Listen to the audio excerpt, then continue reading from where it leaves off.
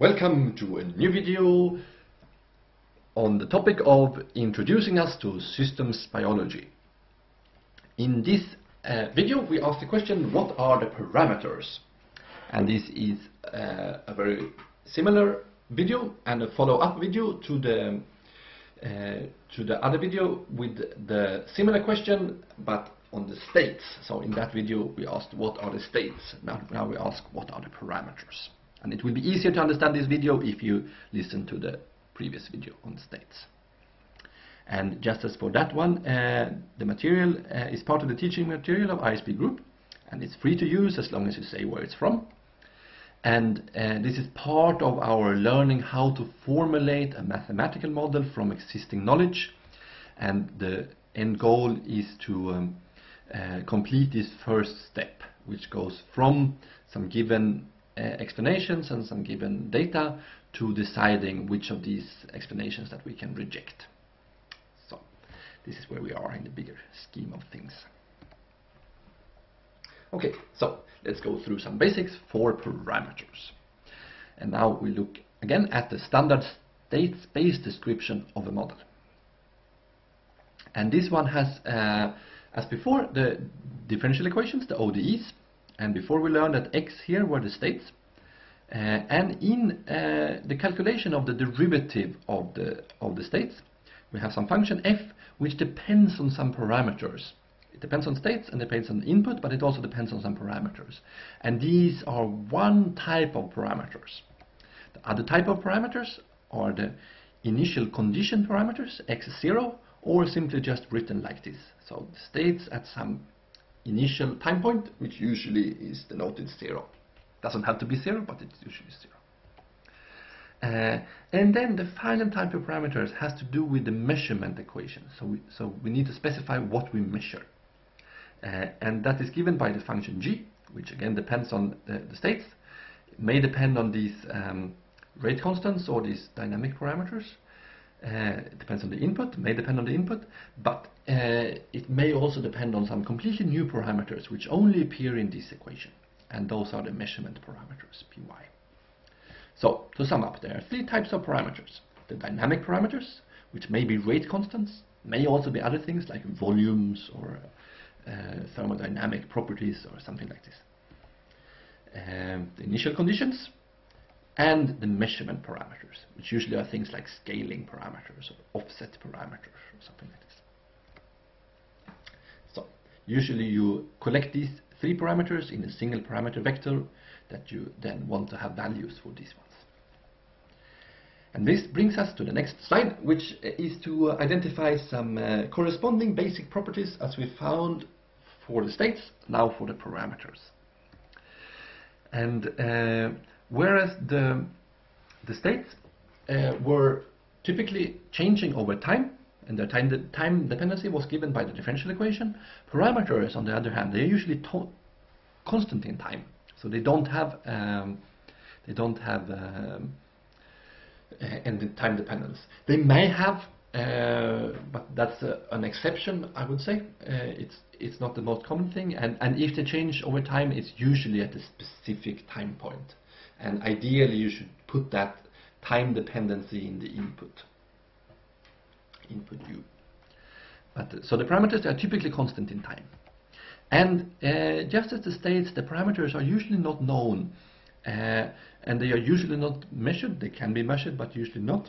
So we need to get values for these somehow. And a very common way in the systems biology is to get them from optimization. And we will talk more about how to do this in practice in later videos. So let's also turn to this control engineering view of the system, where we have some inputs that affect the system, and then we see the response of the system to these inputs on some specific things that we can measure. And these measurements, they are called y. And then just as the states were part of the inside of this system, inside the box, the parameters are also inside this box. And the main difference here is that the states depend on time. They are given by differential equations, whereas the parameters don't need differential equations because they are constant in time. Okay, so now let's go to the same three examples as before, and let's ask the corresponding question, what are the parameters in these models? So in the first example we have these two differential equations and we had some additional information. And let's go through these things and let's look for these three types of parameters.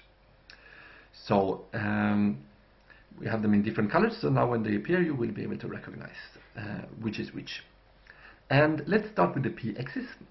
So the p-x's, they are the ones that appear in the differential equations. And here we see here some rates, and we see some things. We're basically looking for things that are not states or inputs, and that leaves us k1, which is the rate constant for this rate here, and k2, which is the rate constant for this rate here. And here we say k1 again and k2. So k1 and k2 are examples of p-x's. And here you might ask, what about this u? Isn't that a parameter? And in this simple introductory course, we will save the letter u, just as we save the letter y for measurements. U is saved for an input. If we wouldn't have that convention, if we would know less, then u would be a parameter as well. And in a way you can view the input as a parameter that is usually changing over time, and you know how it's changed. But for now, in these conventions that we're in now, it's only k1 and k2. And then we have the initial conditions, two states, so we have two initial conditions. And then here we have the measurement equation. So we measure k1, the first, or x1, the first state, plus some unknown offset parameter here. So even if we don't have anything in the state, we will have some signal in the measurement. So here I should say that you shouldn't be fooled by the fact that some of these parameters, or basically all parameters here, have values. It's just they need to have some values in order for us to simulate them. So usually we give them some values just to get started, to get rolling. But then we should keep in mind that these parameters that we give here, they are typically not final values, they are just guesses, or so we need to update them somehow, typically using optimization. And I should also say that there is a subtle relationship between a state and a parameter. So here we could have a state which has the differential equation equal to 0. And then it would not change over time, but it would still be a state. So that means that it's possible to reformulate a parameter into a state. So we could, for instance, take this parameter k1 here, and we could write a new differential equation for it, which would be k1 dot equal to 0. And then this equation, which says the value for k1, would be an initial condition. k1 for time point 0 equals 1. And then it would still be 1 for all time points, so it would be exactly the same behavior of the model, but the parameter would have been reformulated into a state. Okay, so let's go to the second model. Question is the same, and it's the same model as we had for the state. So we have two reactions, and here we have specification already of the rates. And here we see we have two parameters, two kinetic parameters, k1 and k2. So these will be the p-x's. And we learned in the previous video that the states are not A and B directly, but it's the concentration or the amount, and here the concentration of these A, B, and C. But now we also need to have these two other types of parameters. So we need to specify the model further. To find all the parameters in this model, we need to specify the model further. So let's do that. Let's add some additional information here. Initial conditions and a measurement equation. And let's look for these three types of parameters. So I already said that k1 and k2 were the p-x's, and then we have the initial conditions, which here are this one and this one, and here you can choose which one you specify. If you have specified that this is that this one has this name, then you can just give it here. And here we should say that this one does not have an initial guess, so this one we certainly need for optimization. And then we have here a measurement equation, and now we need to be a little bit careful, because here we have a parameter k2, but k2 is actually a px parameter. So it's not a py parameter, it's a px parameter, because it is a rate constant.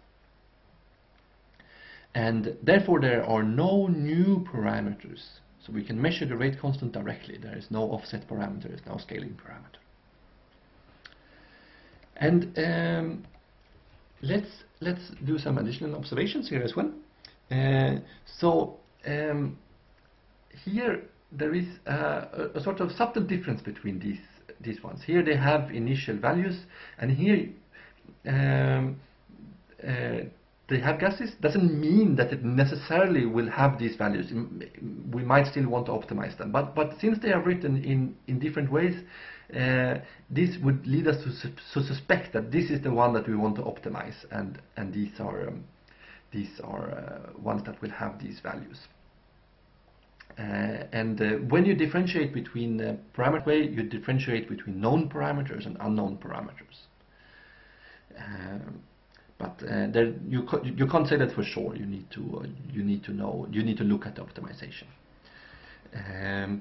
I said this here that K2 is not a parameter, or it's not a measurement parameter. And